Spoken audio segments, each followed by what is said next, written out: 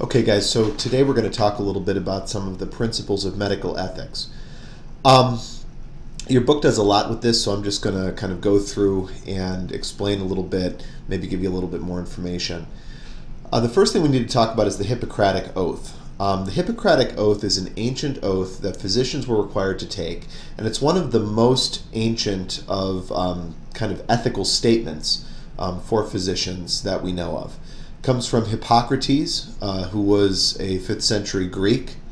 And it's kind of interesting because when you read the Hippocratic Oath, a lot of the things that it says are similar to questions that we're kind of dealing with today. So here's the oath in full, and it begins with an invocation to the gods, and then talks a little bit about the relationship that the doctor ought to have with the person who taught him the art of medicine. But then once we get about halfway down the page, so right about here, we get to some of the medical statements. The first one is to keep the patient from harm and injustice and to apply dietetic, which would mean medical measures for the benefit of the sick according to ability and judgment. The second, not to give a deadly drug to anybody who asks for it. So this is counter to euthanasia, and this is back in the 4th century BC. Similarly, I will not give to a woman an abortive remedy. In purity and holiness, I will guard my life and my art. So no euthanasia, no abortion.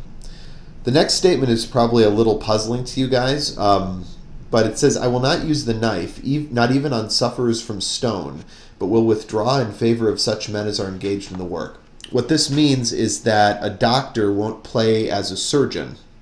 That there's already, back in this stage of time, a separation between the doctor and the one who does surgery. So, and then the next statement keeps the doctor from any sexual mischief with anyone in the house of the person that they're visiting. Basically, the idea is that there's a professional relationship between the doctor and the patient. There's a statement about confidentiality. What I may see or hear in the course of treatment, which on no account one must spread abroad, I will keep to myself, holding such things shameful to be spoken of. And then a statement at the end saying that if the doctor does all of these things, then they'll be blessed in their work. So, the first medical ethics principle that your book talks about is the principle of self-determination. And the principle of self-determination in essence means that the patient has the right to decide for themselves what medical care they're going to receive. So it's not the doctor's responsibility, it's not the patient's family's responsibility, it's the patient themselves. And so when that can happen, like for example, when the patient is conscious and fully aware and able to make a decision, they should be the ones to be making the decision. Now, obviously, there are some cases where this can't happen. Somebody comes into an emergency room unconscious, the doctor's going to make the decisions for that person.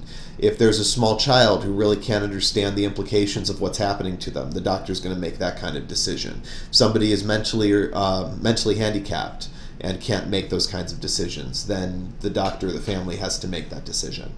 But with self-determination, it's the idea that the person that all of this is happening to has the right to decide what's going to happen to them. The next principle is the principle of bodily integrity and totality. And the idea here is that we should try as much as we can to maintain the bodily integrity of a person. So there shouldn't be surgeries done or medical procedures that are done just because we can, but they ought to be done for the purpose of making the person better. This is one of the reasons that there is an opposition in the Catholic Church for things like cosmetic plastic surgery or unnecessary operations. The idea there is that these things put the patient at risk, they're an assault on bodily integrity, and they're unnecessary. Now, there is a statement that if surgery is necessary in order to keep a disease from spreading or in order to fix a problem, then that's okay. And that statement is there in your text. So, for example, the church would have a problem with a nose job just because your nose doesn't look good enough for you, but it would not have a problem with a person getting a nose job because they've got a deviated septum or sinus problems. Another piece here is a woman who undergoes breast augmentation for just because she wants to improve the look of her breasts. That's non-therapeutic.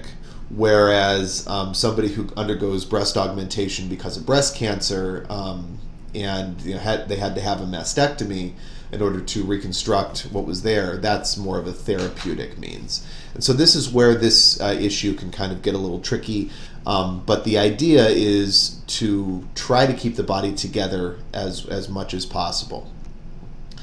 The next piece has to do with informed consent. And the idea here is that the patient should have all of the information that they need at their disposal before they make medical decisions. And this is really, really difficult when you look at it from a medical perspective. Number one, because a lot of medical information is very complicated. And so for a lot of people, having informed consent is really, really hard. I've got the little Homer Simpson quote here. Can you repeat the part of the stuff where you said all about the things? For a lot of people, when doctors get into this kind of medical jargon, they kind of glaze over and they don't really quite understand what's being said. So the doctor has a responsibility both to give the patient all of the information that they need to have about their condition and to explain it in such a way that the patient will understand it, which is very difficult. And the other piece is that any treatment that the patient goes through has to be voluntary. It has to be something that the patient is willing to go through. It goes back to that principle of informed consent that we talked about earlier. So this is a place where communication for doctors is absolutely important. And it's a place where there have been a lot of issues in medical ethics. There was a study a few years ago from, I believe it was Harvard Medical School, that said that doctors weren't informing their patients well enough, that the patients were going into surgeries without really understanding the risks and the benefits. So this is a really important part of medical ethics. The next piece here is truth-telling. Truth-telling is also kind of difficult. In a lot of areas of our lives, we tell lies in order to kind of smooth things over, right? I mean, there was this movie, The Invention of Lying, that came out a few years ago, and in the movie, if I can cue it up to the right place here, basically it's about a society where nobody ever lies. This isn't working, never mind. It's about a society where nobody ever lies, and this guy invents lying in order to kind of smooth things over. In some cases that works, I guess. Telling a white lie every once in a while in order to kind of smooth things over might be morally justifiable. That's something we could certainly talk about in class. But when you're talking about something as major as medical treatment, lies are just not acceptable. Because a person is going to be going through this treatment in order to deal with their disease or their problem. And if you're telling that person a lie in order to get them to make this really momentous decision, there's a grave, grave moral problem with that. What this means is that doctors have to be truthful about what they say.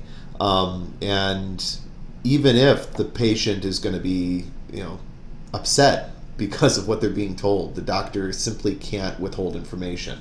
If someone is dying, or if somebody has a life-threatening disease, that person needs to know that, and they can't be spared that information just to spare their feelings.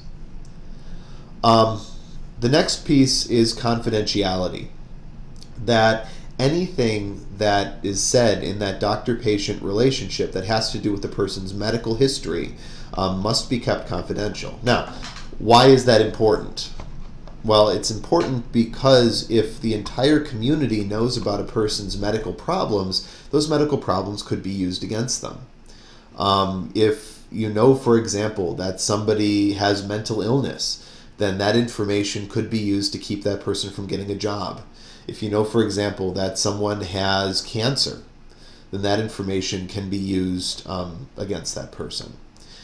And so, there's this cartoon here about this doctor posting a sign on the patient's back that says 3 months tops.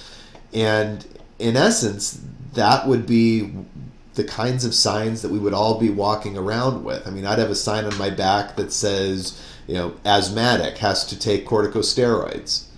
And while that's a relatively minor thing, it's still something that is should be kept confidential. So those are the basic principles of medical ethics. We're going to look in the next video at the doctrine of double effect and how that applies to medical ethics.